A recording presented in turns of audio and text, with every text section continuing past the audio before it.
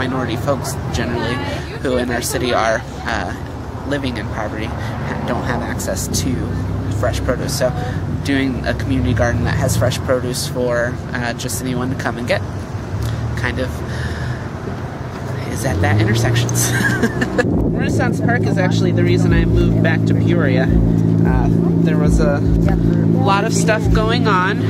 I was living in Normal at the time, and I was missing my hometown, and I was already involved in creating and running Peoria Proud, so it kind of made sense to be here.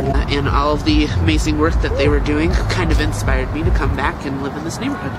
Like this Louis, that's Louis, this is Louis, this is Louis. Yes. Yeah. I think this is a her. Yeah. It's just all community folks doing what the city tried to several years ago when they created Renaissance Park, but then they just kind of let it fall to the wayside, and the community had to step in and take over, which is pretty cool. Pretty much in everything I do, there's some tied to poverty, racial justice, or social justice, or everything. So many organizations get caught up on, but is that a gay issue, or is that an LGBTQ issue? Our answer is yes, it is. There's a suit against GM that was specifically discriminating against black women, and they're discriminating against us on the basis of race and on the basis of sex. So they tried to put a lawsuit together based on those two claims, and the courts were like, well, you can't double it up. You have to choose either race or sex.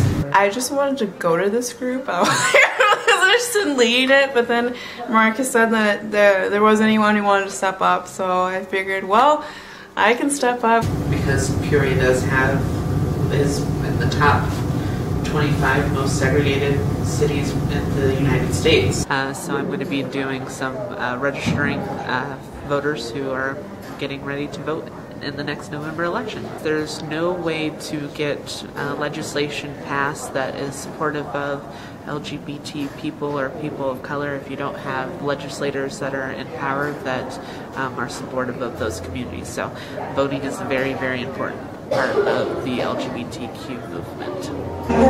This is what your car will look like when it comes in the mail. It is not only your duty, it's a right. And I don't want you to ever not do this, because if you don't, one day they'll take it away from you. I went through a lot of things growing up that I feel no one really should go through. So I basically work towards making sure that kids that are growing up don't have to face those challenges, and I've also grew up in a way that I think that everyone deserves their rights, and so I work to make sure that everyone is treated fairly.